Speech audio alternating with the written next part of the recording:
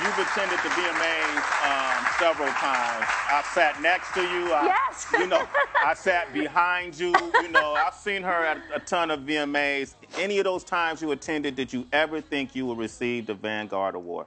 No, I never even thought about it, to be honest. And I haven't been in a few years to the video, to the music awards, and I don't know. It's been a few years, maybe like 8 or 9 years since I've been. So, you know, then you can maybe start having thoughts of it. You don't think about that at all in the beginning. You're just thinking, I'm happy I'm here.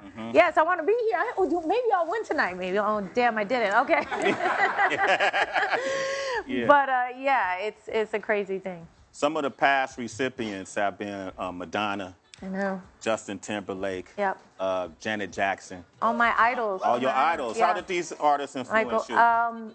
You know, I grew up in the MTV era, like I said. So, you know, I was watching all the way back from Tina Turner and Bruce Springsteen and Madonna and Janet and Michael and all of them. And you know, they were my inspirations to even get into the music business, to do what I did. Their videos inspired me to do the videos that I did. And so now to be 20 years in and here and winning this award, it's mind-blowing to me. I can't with you right now. I can't, all right?